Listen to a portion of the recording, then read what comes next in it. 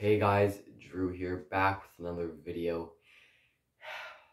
And the Growlers lose in overtime to the Utah Grizzlies, the worst team in the ECHL. Utah Grizzlies.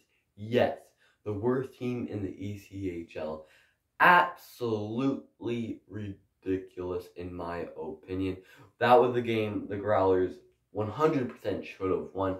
I don't even know how we forced overtime in that game. Growlers had a two-man advantage in that overtime, so 4-on-3. Watching the broadcast, singing that we'd score eventually. No, sir. But I wasn't at this game, and but 200 fans were, well, around that at least. It was a giant snowstorm in Newfoundland, and there was only about 200 fans there. And I didn't go. The way where I live, it's like a 20-minute drive from Mary Brown Center, so the only way we'd be driving is if we fall off the road or something like that. So we didn't go, but we'll be there tonight at the Growlers game. So the goals for the Growlers last night goes to Johnny Iconic. He gets his 5th of the season. The All-Star, Chris Ballard said, and also a quote from Ballard after that first goal: "Listen to this crowd." And then Nolan Dillingham getting his first goal in the Mary Brown Center. He gets his 5th of the season.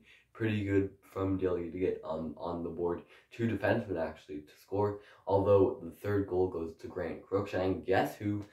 He gets his 14th of the season. So now, I'm gonna say the standings, and then I'll talk a little bit about the game. So, Warsaw beat Trois-Rivières last night, and Norfolk lost to Indy last night. So there is a 4-way tie for 2nd in the North Division. Adirondacks at the top, obviously. But honestly, this game is really important to the Growlers, and you're playing a really bad team like Utah. You just got to win this game. So basically, if the Growlers are the only team that wins tonight, we'll be guaranteed 2nd in the North. Not at the end of the season, but by tomorrow at least. But if we're the only team to lose, we're not going to be in a playoff spot. So this is a little bit rough, but we're going to see what happens. I feel like we can pull this off.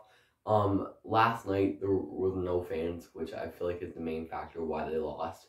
And now tonight I feel like there's going to be a boatload of fans since there was no one last night, and there's been a lot of people waiting to go to see a Growlers game, and it's finally given their opportunity to do that. So we may see a lot of fans in the stands for tonight's game. So I'll be there. I'm sure many other people will.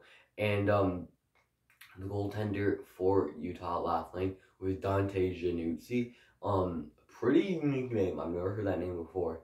But I was listening on the broadcast, and like every single save he made was like a highlight reel save.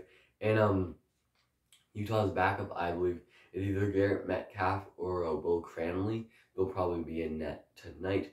And Slava may be in net for the Growlers. So we'll see what happens with Pex and the Growlers as they take on the Utah Grizzlies tonight. That's gonna be it for today's video, guys. I hope you enjoyed. If you do, like the video and subscribe if you really liked it. We're on the road to 200 subscribers. Hopefully we get hit soon. So that's gonna be it for today's video, guys. Subscribe down below. That's gonna be it for today's video, guys, and I will talk to you all again in the next video. Go Growlers, guys.